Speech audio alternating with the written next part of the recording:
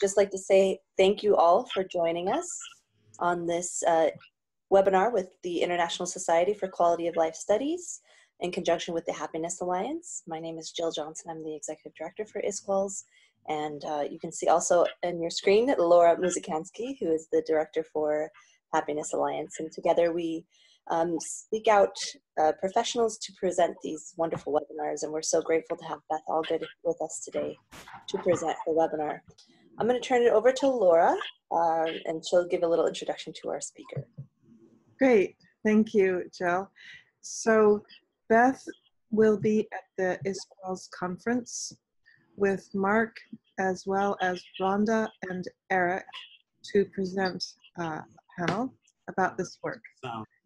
Beth Allgood, we're so pleased to have her as our guest for this webinar for ISQOLS and the Happiness Alliance, and I'll read her bio. She is the Country Director for IFAW, the International Fund for Animal Welfare. Beth assures the strategic development and implementation of U.S. projects, campaigns, and advocacy. She also leads IFAW's innovative work to look beyond GDP for alternatives that better promote happiness and well-being for people, animals, and the planet. Beth has presented on the link between animals and human well-being in the halls of U.S. Congress and at the Convention on Biodiversity and other conferences and venues in Washington, D.C. and around the world. She's been quoted on whales in the Washington Post, on wildlife crime in USA Today, and has appeared on CNN, in the Boston Globe, and among other media outlets. Well, before I start, I'll just tell you a little bit about IFAW. We were started 50 years ago to save one species, the seal, from the seal hunt. And in the last 50 years, we've worked on a lot of issues, and we're really focused on people and animals thriving together, which is really the core of this work. And we believe that every individual animal matters. And so the work that we do focuses on individual animals, populations, and species, and of course the habitat where they live and that we all live on this planet. And so the work that we're going to talk about today is really about the connection between all of that, the people, the animals, and the planet. And it's really critical to IFAW's work. Before I get started, I would like everyone, I invite you to close your eyes for just a second and think about a time when an encounter with an animal made you happy. Okay, so if you've got something in your mind, all right, I'm having a little trouble with my cursor. I can't get to the next step. It's completely not working. Hold on one second. Oh, there we go. Okay. So maybe, what? Okay. Maybe you can open your eyes. Sorry. Maybe you thought about a cat or a dog or wildlife or a songbird outside your window. And now I'm going to ask you to imagine how that current system that we're in, the current system that's really driven by short-term economic growth, supports that happy experience. Well, it probably, depending on what you thought of, but it probably doesn't. Our system values short-term economic activity as measured by gross domestic product or GDP over pretty much any other value. And in the animal examples here on the screen, it favors time at work over time that you would spend with your companion animal. It values developed land over wide open spaces with wildlife and wild places. And it values trees sold as lumber over a place for birds to sing, for example. So it supports short-term productivity over general well-being, certainly. And a company that did that wouldn't stay in business very long. And a government that does that isn't really looking out for the best interest of everybody in that country. And it's wreaking havoc on our planet. So this is an image of some rescuers after Hurricane Katrina. And Hurricane Katrina and other natural disasters are actually really great for GDP. They boost it. The recovery efforts are expensive, and all of that is actually really terrific for the economy. But nobody would argue that it increases our well-being. The same is true for crime, the same is true for war. It boosts GDP, but it really decreases well-being. So why do we do this work? We at IFAW have been working on linking with animals and human well-being for many, many years. And I've been working in Washington for over 20 years, trying to save wildlife, habitat, improve animal welfare. And sometimes it works. Sometimes you get policies that protect a species or save a protected area or something like that. But with pressure like our current system is exerting, there's always another development. There's always another animal wildlife product to take the place of the one that you've just, got some protection for. As long as we value the short-term productivity over everything else, that's going to be the case.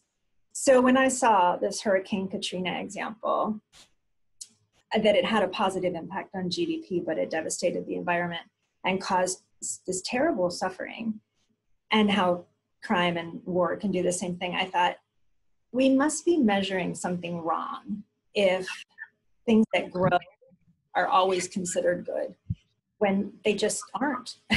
So when the growth was also growing consumption and illegal wildlife, for example, and growing climate change, I thought maybe we could apply something like what they have in Bhutan with gross national happiness to good animal welfare and conservation and the threats facing animals. And maybe we could start thinking about just completely changing the system instead of always trying to work around the edges of a system that doesn't work.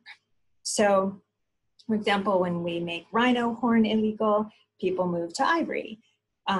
There's always another species. When we value the trinkets that parts of animals can make over the lives of the animals.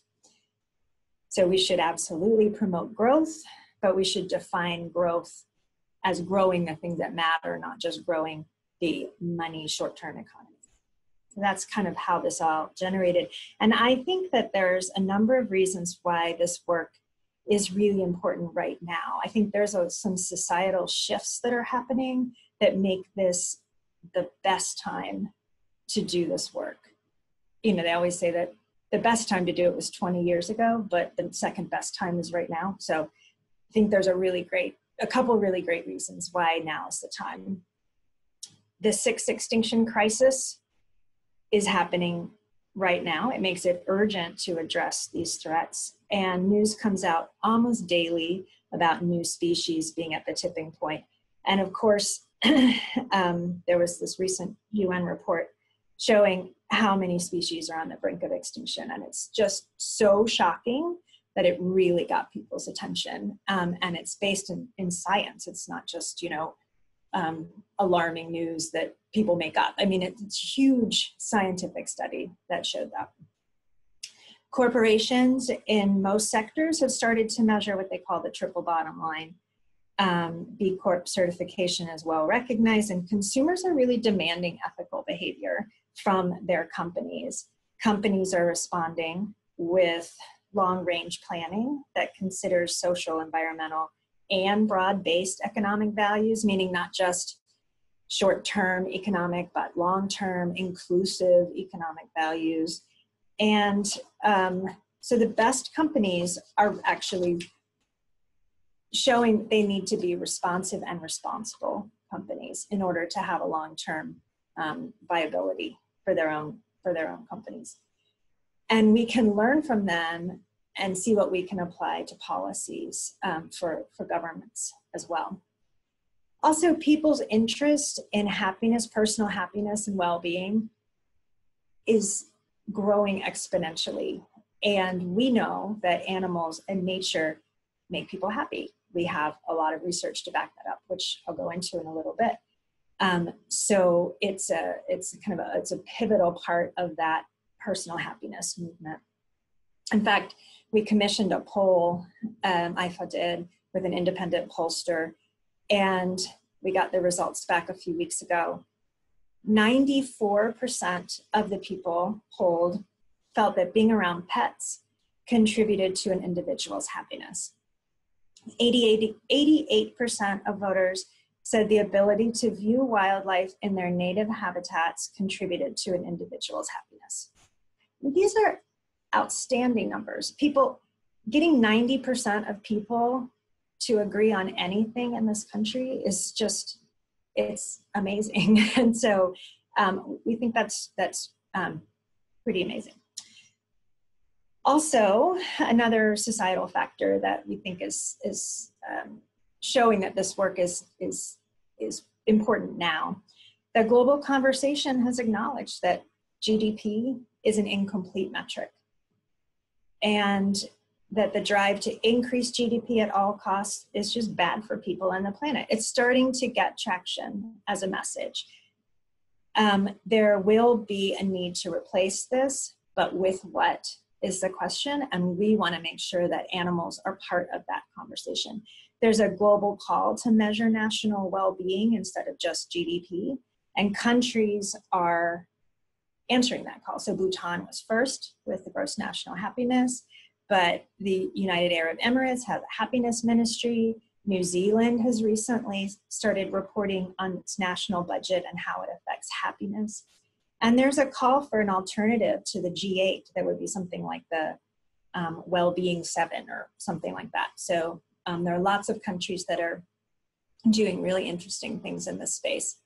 Not the US yet, but you know, we're the story's not over. So in this policy conversation, we have to show how animals contribute to human well-being. So that's the kind of the core of this work, that when the world is ready to change, which we're pushing, we need to be able to have the data necessary to show how animals contribute. And that includes things like planning for disasters. Animals contribute to human well-being in lots of ways. People care about their animals in disasters, and we need to plan for them, for animals in disasters. We need to fund habitat protection. We need to have endangered species protection. We need to have animals in development planning in general. We'll talk a little bit more about that. But better conservation and animal welfare aren't just luxuries for animals, they are vital for people. And we need to demonstrate how to do that for international policymakers and for governments, and give them a blueprint on how to do that.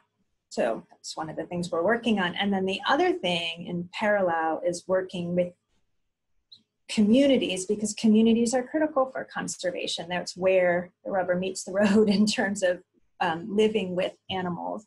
And these communities have to be included in conservation plans. And recent research, not ours, but this is research that's available out there, demonstrates that while the world's 370 million indigenous people make up less than 5% of the total human population, they manage or hold tenure over 25% of the world's land surface and support 80% of global biodiversity. So these communities are living with wildlife successfully, and they're the solution to the crisis, and they have to be included in any successful conservation planning and implementation. So we have to figure out what they're doing right and what we can learn and implement from them. So we are trying to study what these communities and other communities are doing well and develop a tool to try to get consistent results for communities, projects in the field. So I'm going to just go into a little bit more detail on both the policy and the project side and what we're doing, but just quickly a little more about the background with something that I've been working on for years, which is elephants. So many of you may know that we're losing elephants. Elephants are being poached more than 1 every 30 minutes, taken by poachers. more are being killed than are born every year. And this crisis has some impact on, productivity or GDP, like reducing the value of ecotourism in countries where people go to visit them. But most of the value of elephants is beyond money. They contribute to the ecosystem, they disperse seeds, they dig water holes, they add important tangible value to other animals, to people. But they have other values that aren't measured in monetary ways. They have spiritual, they have cultural, and they have an intrinsic value. If people weren't around, they would still have a value. Just being an elephant is a value. People love seeing elephants and just knowing they're there. Even if you don't go to Africa to see them, you know that they're there, and that's a value. And if we lost elephants, we would lose a lot more than money could measure.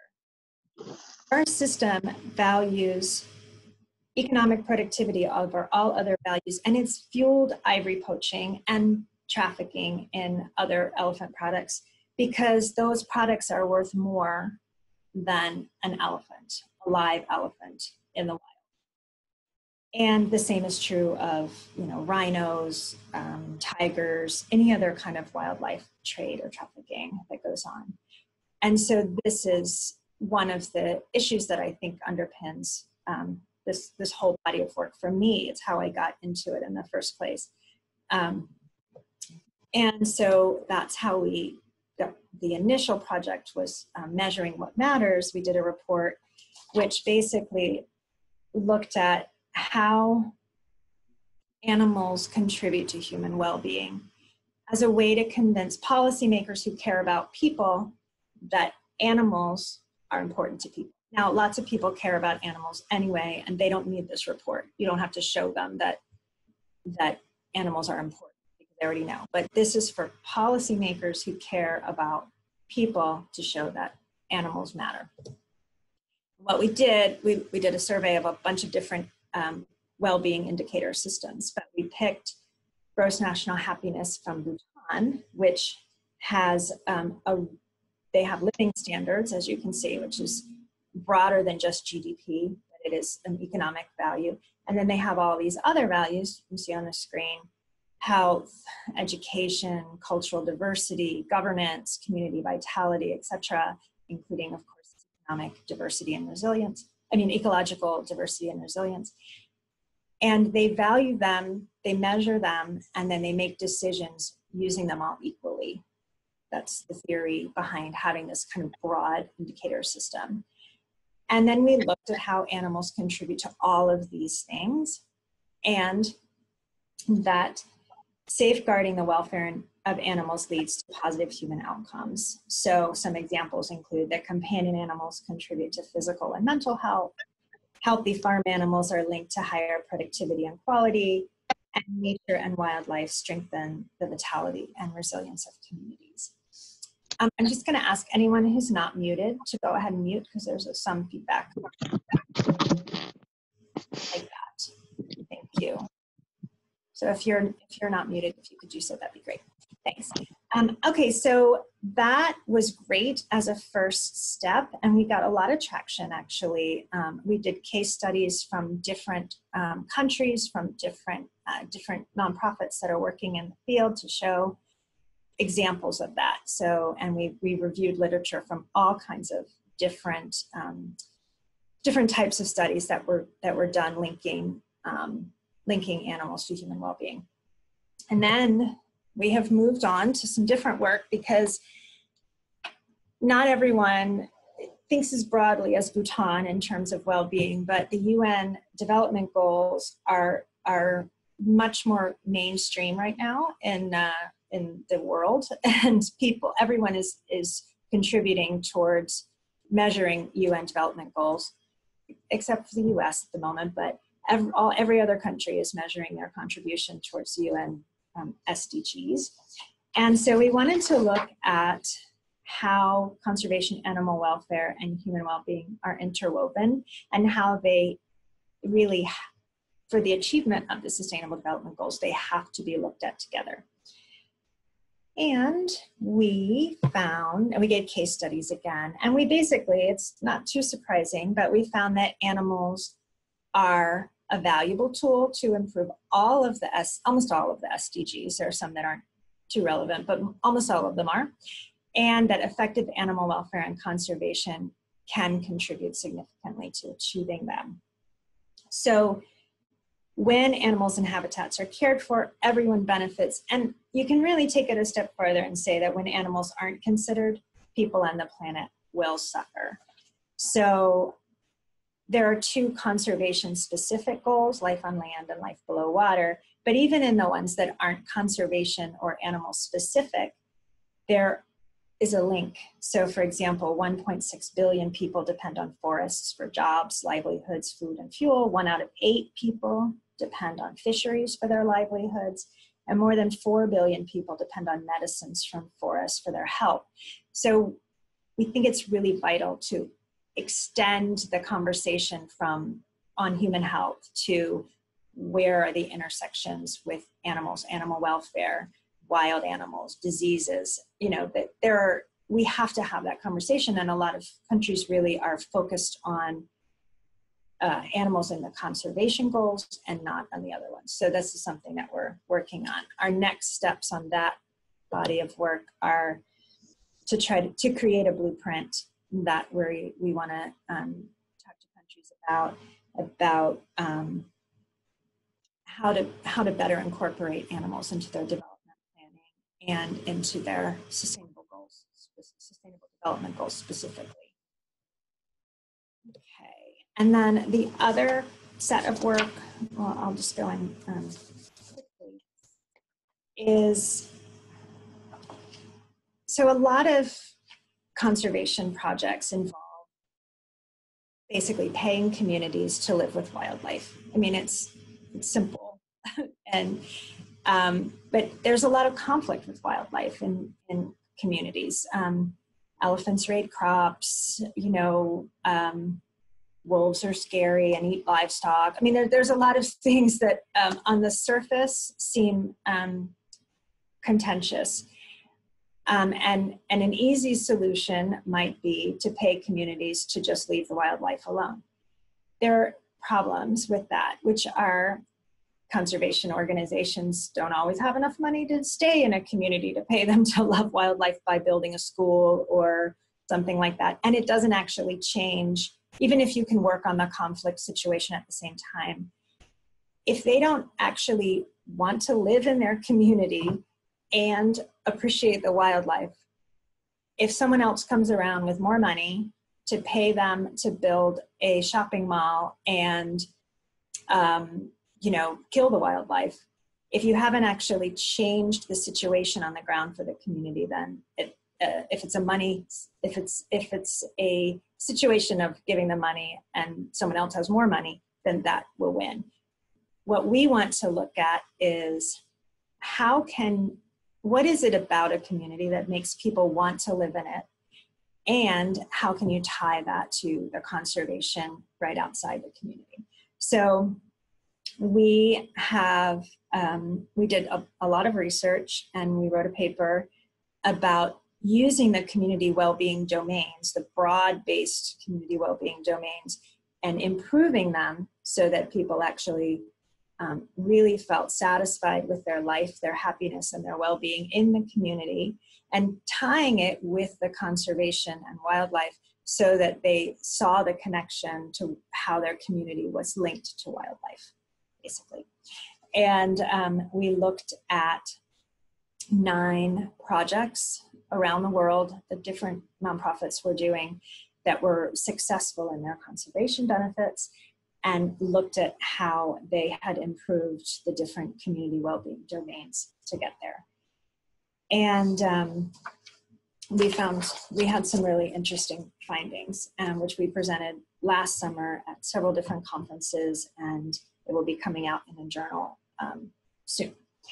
And the basic takeaway is we wanted to describe the common factors and why these projects were working, and develop a tool to replicate these factors so that we could create more successful projects effectively and efficiently. Because one thing the conservation community doesn't have is endless amounts of money to try and fail in the same ways over and over again. It's okay if you fail and learn, but to make the same mistakes over and over again is not helpful in the time that we have with this extinction crisis.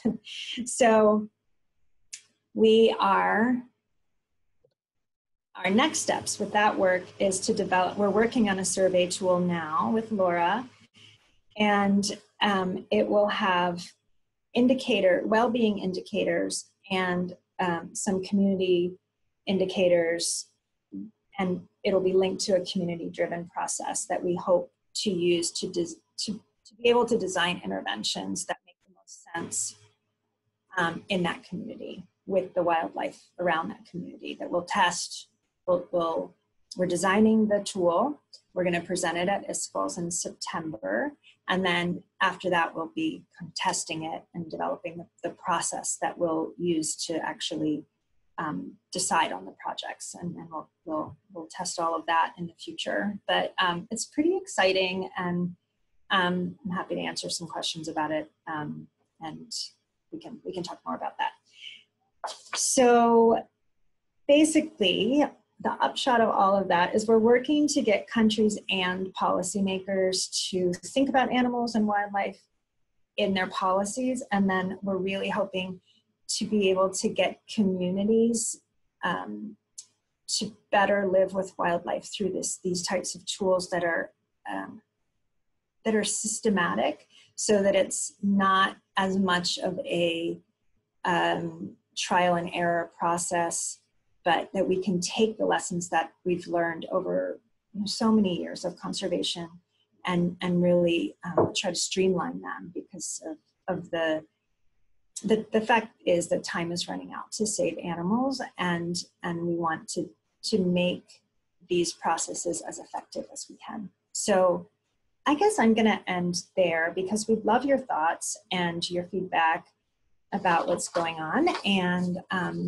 just have some questions and some conversation.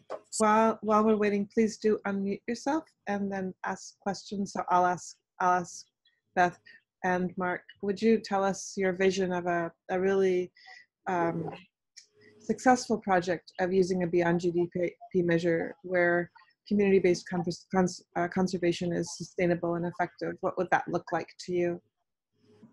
Well, that's a great question. And IFAW has a lot of examples in the field about,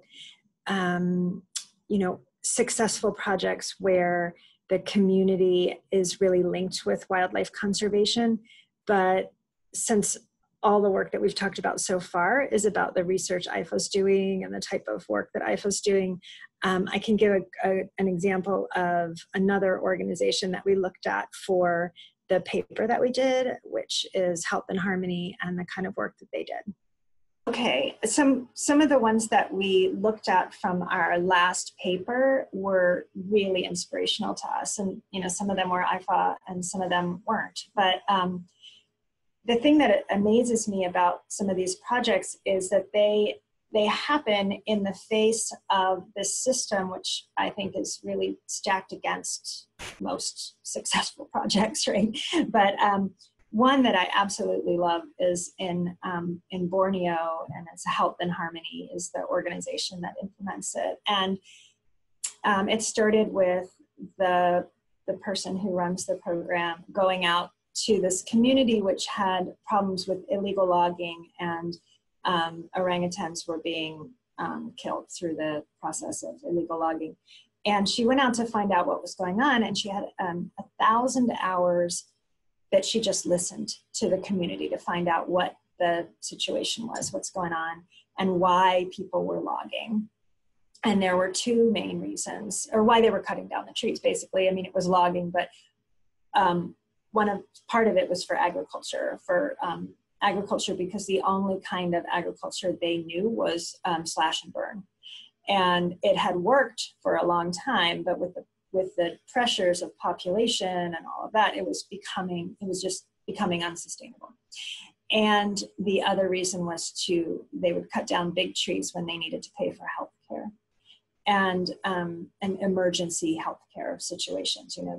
wives were dying in childbirth and this kind of thing. And so by figuring out how you could address those two main issues and doing some other things around it, they basically solved the problem. You know, they set up kind of a barter healthcare system. They trained local people they brought in doctors. It was a kind of a complicated situation, but it wasn't hard. It just, they needed to address the root causes. And then they brought in people from a neighboring community to do sustainable agriculture, organic sustainable agriculture.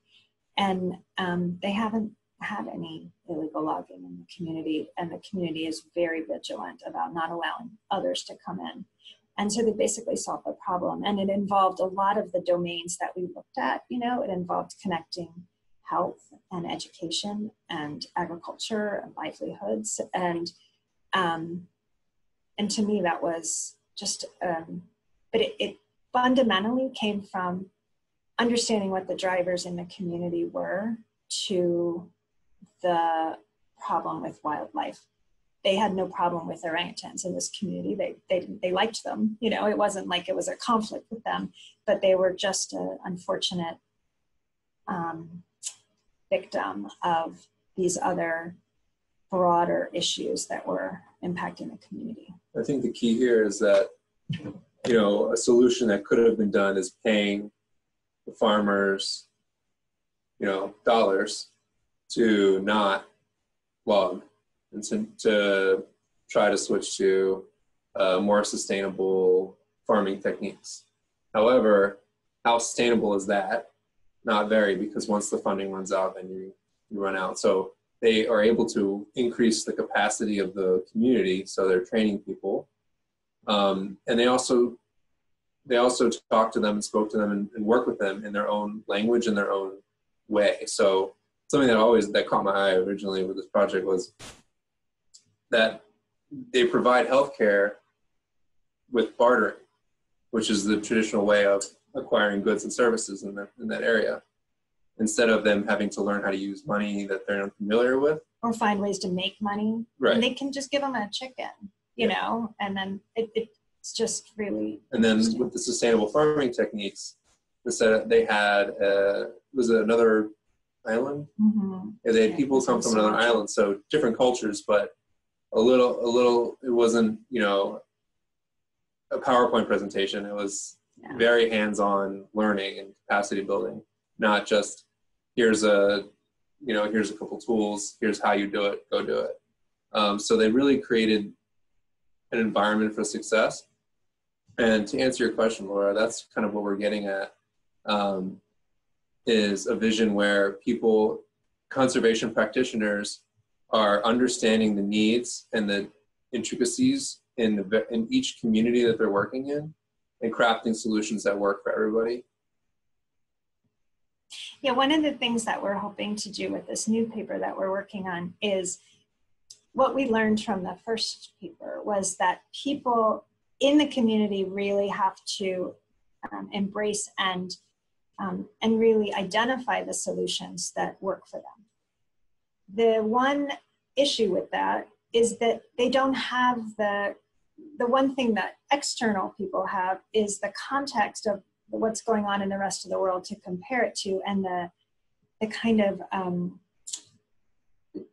they know what's worked in other places. They have this kind of universe of experience, right? And so you have to find a way to marry the two, but not have these solutions that come from outside that are imposed. So you need the expertise and the creativity and the knowledge of what's worked other places and what's even possible other places.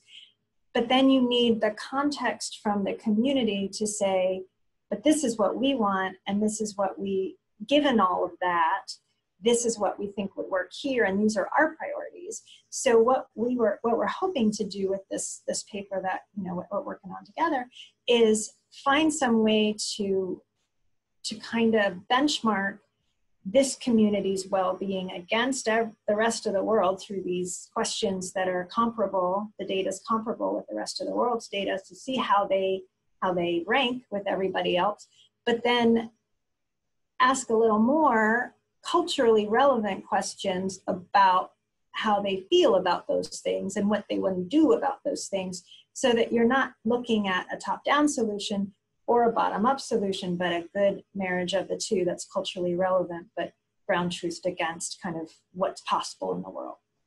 But I was just curious to know, Beth, if the project you were talking about in Borneo has been used as a model for similar projects elsewhere in the area, or is it just this one community? Because of course you want to be able to take those successes and replicate them in as many places as possible that they're relevant. Yeah, so they have used that as a model for some other projects. I think in even vastly different places, but they've used their radical listening, they call it, and some other. I mean, the model, I think the part that they can use as a model is going into the community and radically listening to their issues. But of course, the issues might be very different in other communities. So then they have used similar strategies. I don't know that the solutions have always been the same. And that's the only project of theirs that we analyzed in depth. And so I'm not sure entirely what else they've done. I know that they have projects now, I think in 5 or 6 countries. And I think they vary slightly depending on what the community has asked or has evaluated to be the drivers of their issues. But they are, they're an amazing organization, and I really highly recommend checking them out, Health and Harmony. I will say IFAW has also had great success. So in this kind of model, that what we've done in Malawi, we also analyzed that project, and we had, we've done really great things there. We analyzed these 9 projects, and we're going to be, I'm not sure when this paper is going to be published, but it's submitted to the journal, and we're just waiting to find out, when it'll come out. But all of the projects that we looked at, we chose them because they had really good wildlife outcomes, and we knew that they had worked well with the community. So specifically what we did was we evaluated which community well-being domains they planned to work on, and then we also looked at which community well-being domains just happened to be improved during the project, whether they had planned to do it or not. And it was really interesting because all 9 well-being domains were used in at least one project, and some were used in many. So but it was a kind of a cool result, we thought.